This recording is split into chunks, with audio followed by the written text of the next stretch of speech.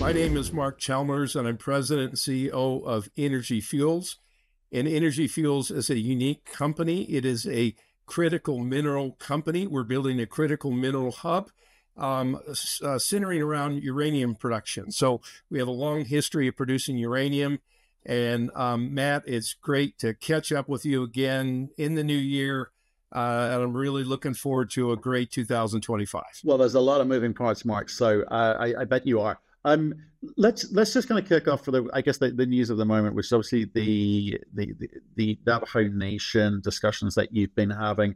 To remind people what that was about and what the outcome is. Well, if you go back about 5 or 6 months, the Navajos expressed concern about transporting uranium ore across the reservation, which we have done, or the assets of this company have done for decades without incident. And there was a bit of uproar from a number of people on that. And so for the last several months, we had a number of discussions with the Navajos. I think it was 10 or so meetings, very productive. And we just wanted to make sure they understood that this was not something to be afraid of, that we've done it for years and that we are prepared to do other safeguards to make them even more comfortable. And so it resulted in what I believe is a landmark agreement with the Navajos in that regard on safe transport of uranium across the reservation at a higher level than even standard that has ever been done. And also our ability to work with the Navajos to start cleaning up some of these abandoned uranium mines that have been sitting there for decades that haven't been cleaned up. And this is where it's a win-win for both groups, a great outcome. And I'm really excited about it. Well, yeah. I mean, it's always good when it's a win-win. But both sides are happy with the outcome of that. It also, I think, in this day and age, also stops any kind of side commentary about what is and is not. We say all too much of that. But let's talk about specifics here. So you were obviously transporting or out of the mines, and that had been done for some time successfully. But you referenced there the kind of cleanup. Can remind me what that is about, and what your role could be. Well, the cleanup goes back into the Cold War with a number of mines on the reservation, not just on the reservation, but all across the western U.S. that were really artifacts of the Cold War and the support from the U.S. government. So the U.S. government funded these projects. And they were never cleaned up because they were mined in the 50s, the 60s, and maybe early 70s when there weren't any permits required. And so they've been sitting for decades uncleaned up. So what our role is these mines have nothing to do with the Energy Fuels. But what we can do is we can take some of that low-grade material and we can process it at the White Mesa mill and recover the uranium and have a safe home for it in our tailings facility. So it's really and produce uranium from it. So again, this is something we've looked at for a number of years, trying to help the Navajo Nation. And so this agreement makes the Navajos more comfortable with the transport of uranium ore, but also provides mechanisms for us to help the Navajos start cleaning up some of these mines, and they can start doing that effectively now because we can take that low-grade ore now and have the permits to take it. And that's what's so exciting about it, is we can actually come up with a really great outcome with cleaning up some of these sites that they have been almost begging to clean up for decades. Okay, so this is proper win-win. This is in effect a gentleman's shake of the hand. I'd say, look, we understand. We understand now. What you've been doing. Can we talk about this kind of cleanup here? So there's no penalties, no kind of no slap in the hand for you. This is a genuine trying to make it work for both parties and getting to that point. So what does this cleanup do for both sides? I mean, is there money involved? Is it a case? I mean, because obviously there's a lot of material lying around. So how does it all work, and what's the regulation around that? Yeah, well, initially we're going to take material for free. Okay, we've committed to 10,000 tons of material for free. But there is a large trust fund, about $2 billion, to help clean up the Navajo Nation. And in due course, we'd hope to have a fair fee to help with that. But one of the most important things is that, the media loves to gin up the conflicts between Energy Fuels and the Navajo Nation or other indigenous groups.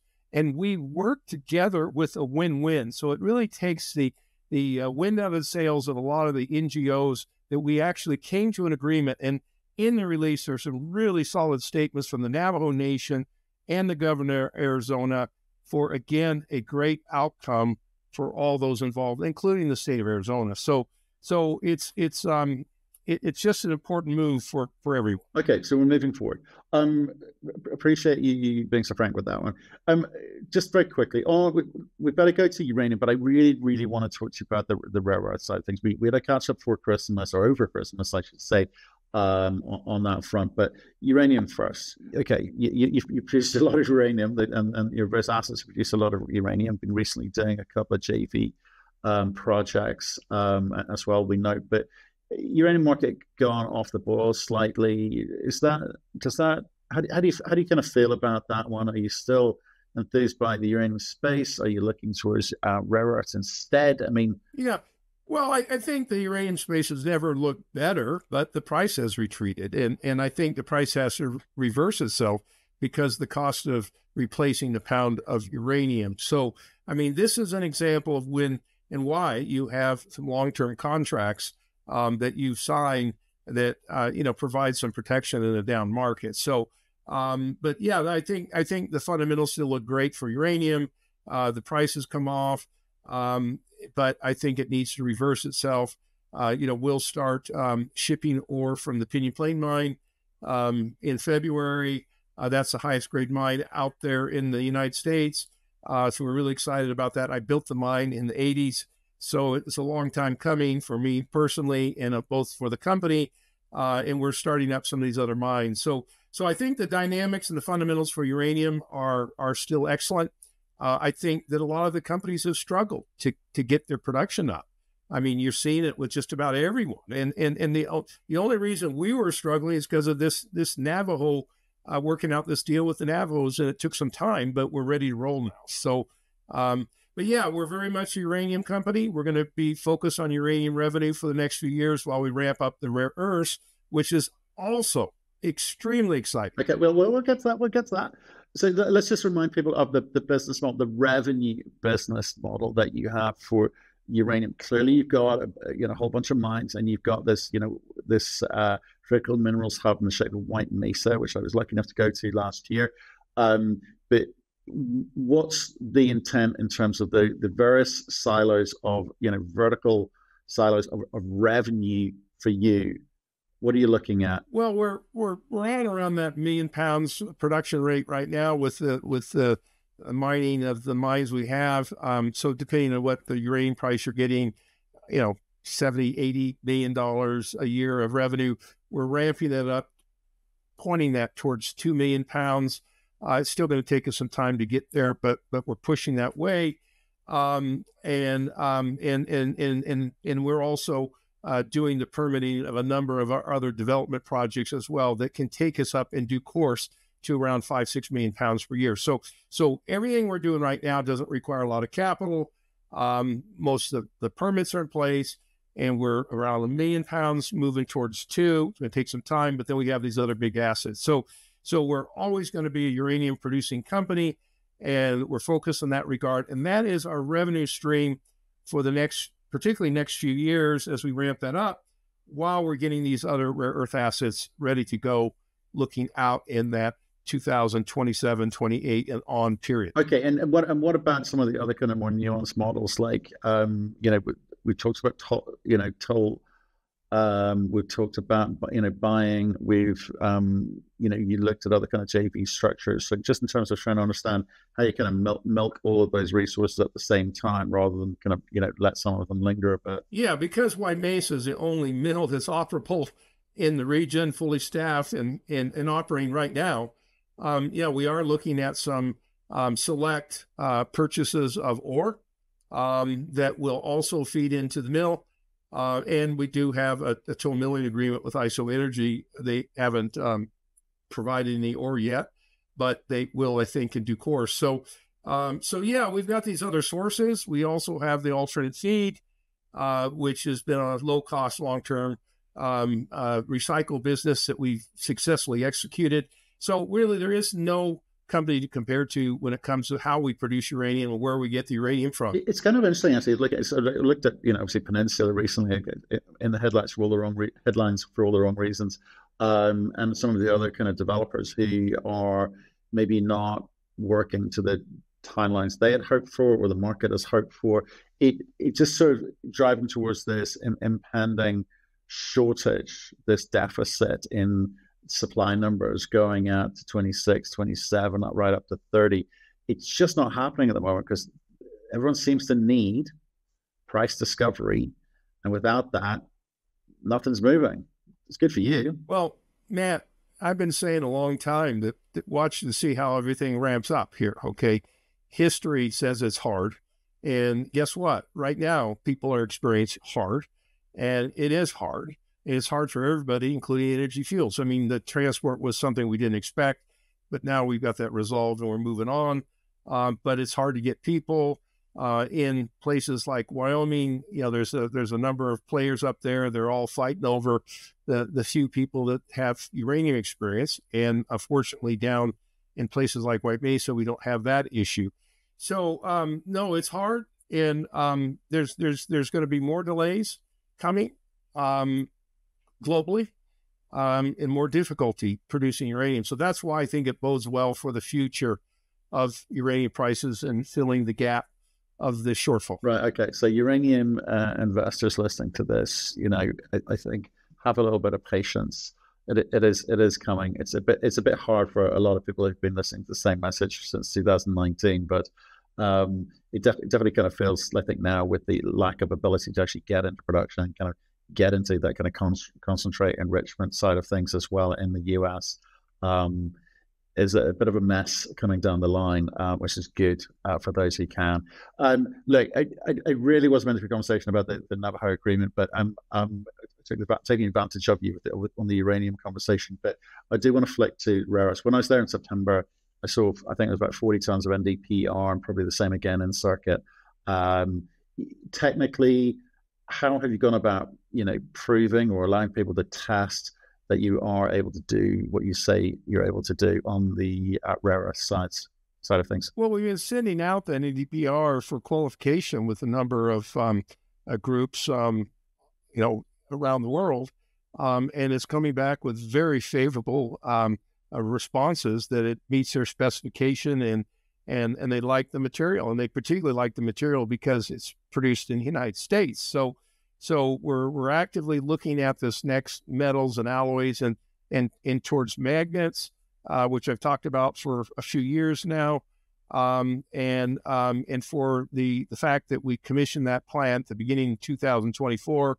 It exceeded everybody's expectations, even our own, and surprised a lot of people in the world that we were able to get that up and running so quickly. Material that came out of that plant like 7, 8, 9 days after we started it up was meeting specification for some of these potential off-takers. So we're really excited about that. We've got a DFS that we've launched. We actually are advancing that for a DFS at the White Mesa Mill for the phase 2, which is building a plant that's effectively the same size as Linus is in Malaysia. So we've launched that, and meanwhile we're producing uranium at the mill as we speak. Okay, so there's things. So on the test side, so there are people testing product and liking what they see at the moment. In terms of before the kind of DFS comes out, and obviously you'll need to then sort of work out, feed and FID and the build period and so forth. Between now and that build out, what's the opportunities for you here? You've kind of got a Trump government just stepped into power, making some pretty swift moves across the board. Critical minerals still part of the story, picked up where Biden left off, which is critical minerals important. They've got to work out how they do it. What's your role in all of this? What could it be? Well, Matt, with the new administration, we are telling the new administration that Energy Fuels can do more to fix the United States critical mineral shortage in their term, working together. And that is a powerful statement. But when you look at the 10 plus critical elements that we can currently produce or will be producing, the assets that we've secured, we are in an outstanding position to solve a lot of the country's critical minerals issues with our company. And is critical minerals still high on the list of things that they want to solve for? Like we've seen Trump come in with Elon Musk and Doge. They are like they seem to be cutting costs across the board. Does this still stay on the table? Is it still important to them? Yes, it's in some of his executive orders. Critical minerals, rare earths are mentioned. So we think we have set ourselves up in an incredible position to hit the ball out of the park. You know that we took a bit of hits from some of our uranium investors because we were doing this diversification strategy. And now it's our time to really roll here. And I'm excited because we did it for a reason, and we did it because we had the ability to process these critical elements in the United States of America. And what are you going to be able to say to your shareholders this year? Because at the moment you're being valued on the uranium, and I think the uranium alone, right?